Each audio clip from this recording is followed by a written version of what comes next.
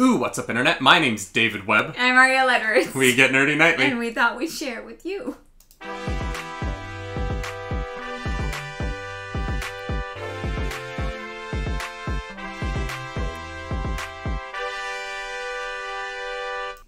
Keeping you on your toes. Yeah, you got me there. You got me good. I got you good. Y'all, this is going to be the sizzle reel reaction for The Bad Batch. Ooh. And I'm really excited for this one because you've seen only like the first 2 episodes of Clone Wars. Yeah.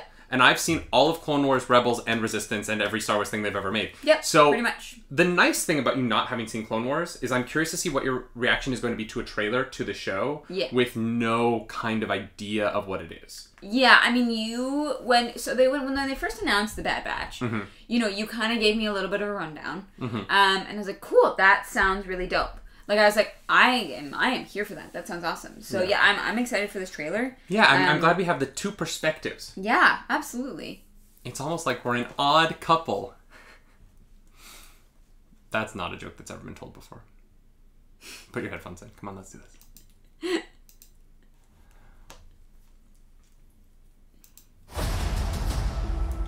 They call themselves the Bad Batch.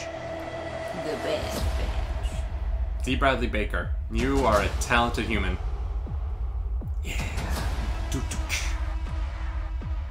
All these Investor Day things, great music. Ooh, a light whip. Is that Jeddah? Oh, dope. The Republic will be reorganized into the first galactic Cool. empire.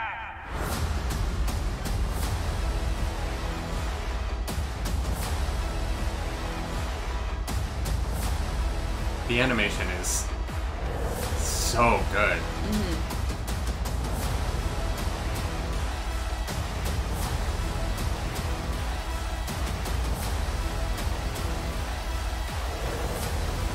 Wait a second. That was quite an impressive display. Tarkin!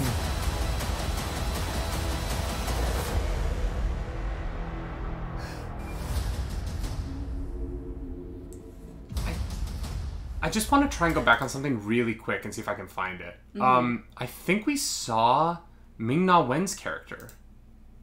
You think so? You can slow it down if you want. I think that's Fennec Shand from Mandalorian. Oh. I think we're seeing oh my god. That is so cool. Dave Filoni is I might be wrong, but I'm pretty convinced that is Fennec Shand. Because it's the same visor. Yeah, I could see that. That is so cool. I'm such a nerd. No, but here's the thing, like, that shot wouldn't be in the trailer if it wasn't for somebody who would recognize it. You know what I mean? I know. So... It's so cool. Okay, before I say anything, what do you think about the trailer? As someone who hasn't, like, if you saw this and hadn't seen Clone Wars, is this the kind of trailer that would entice you to watch it? To entice me to watch Clone Wars? No, to watch this show. Would you be like, oh, I would give this a shot? Not gonna lie, I don't think that was Disney's best trailer. I have no idea what was going on. Like truly and honestly, nobody was introduced. There were some familiar faces, but all like if I was watching this trailer, I would say, okay, this is a show about the transitionary period into becoming the Empire that we know from like 4, 5, and 6, and that you nailed it though. You got it. That is exactly what the show's about. Yeah, but like, like I don't think this trailer showed me what the show's about. But then I mean like, sorry, I guess I mean who it's about. Oh, okay, yeah. That's what I mean. It didn't like give you any characters. No, yeah, I have a bit of like a story premise. but I don't know. I don't know what the conflict is. I don't know who these characters are without having watched Clone Wars. See, that's where I thought this was going to go. Was like, because I know who the Bad Batch are because of the 4 episodes of the final season of Clone Wars that they are kind of the stars of. I'm so excited to see their story continue. Obviously, seeing Tarkin was a huge thing for me. Yeah. Just one of my favorite Star Wars characters. The way that they introduced him at the end of the trailer was really nice. This shot of Fennec Shand that I pulled up, I'm excited for the connections. As someone who watches all of this stuff and who like lives for literally, I mean, it's weird to say, but like Star Wars is my favorite thing, you know, and so I'm so excited by this trailer and by things like seeing maybe that's Jeddah, you know, maybe that's Coruscant, getting to finally see Coruscant.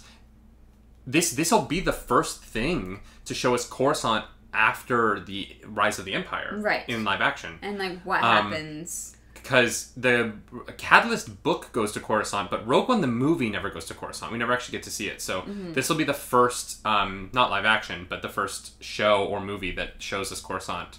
Yeah. And I'm really excited to see how things change on that planet with the fall of the Jedi, what the policing on that planet is like in the first days of the Empire. Yeah. There's so much potential for the show to be... a light on a section of the world that we've never really gotten to see in Star Wars. Totally. Outside of Solo, maybe. But even that, like, that's the Empire's fully in control by Solo. Yeah. I also think it's really interesting that we're going to see the Bad Batch be working for the Empire, and I wonder, I know they're not going to be for the whole show, because Star Wars loves to have people work for the Empire and then eventually lose their taste for it. Shall we say? Yeah. So I'm wondering what will be the reason that the Bad Batch break with the Empire and do their own thing. And I have a feeling that'll be the conflict of the show, is at what point each member of the Bad Batch realizes that they know what they're a part of and what they don't want to be a part of anymore. Yeah. So yeah, that was an interesting sizzle reel for me as someone who has seen the shows, but maybe less so for you as someone who hasn't. I mean, it looked cool, but yeah, it was the animation's gorgeous. Oh, it is. It is, for sure. But, like, if I'm comparing, like... If I were to compare the WandaVision trailer to this trailer, like, WandaVision, I legit, like, felt emotional about. Like, I was like, oh, I see what this is and who these characters are, and I feel for them as people. And that, like, without having seen Clone Wars, that trailer gave me no... Okay, but WandaVision is live action. Compare this to the What If trailer that we watched 20 minutes ago. It's the same thing with that. Like, I know... You feel like there was more character in the... Well, yeah, there was. I'll agree with you on that. I think the What If trailer was better. I am just so in the bag for these animated shows that no matter what they do... I hear what you're saying. I'm not disagreeing with you. I'm not saying it's a bad trailer. It's just for somebody who... like, if I were to watch that and I didn't really know where it came from, like, they wouldn't pull me in. It would not entice me to be like, oh, cool, that's a new thing. Let me check that out. All right. Well, on that note, I loved it. You're okay on it. Like I said. She's going to watch Clone Wars, though. I'm working on it. We're going to watch Clone Wars. She's going to have seen it, and then she'll change her tune. Robbie, don't worry. I know you're concerned. As we say at the end of all these videos, we are both Twitch streamers. Yeah. And we have a morning show, Monday through Friday, 10 a.m. Eastern, twitch.tv/nerdynightly. We do the Nerd News. It's a fun nightly morning show. Yeah. You can catch that, twitch.tv/nerdynightly. I also stream games there Tuesday, Wednesday, Thursday, and Sunday nights. Afternoon nights. You can check the schedule in the Discord, Instagram, or Twitter.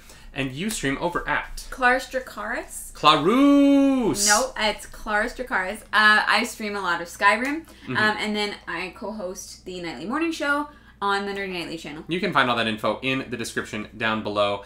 And if you like this video, want to check out more like it, subscribe to the channel, ring the notification bell so you get that little, hey, they posted. And we will see you next time. As we always say, my name's David Webb. I'm Arielle Edwards. Do something nerdy tonight. Bye. Bye-bye.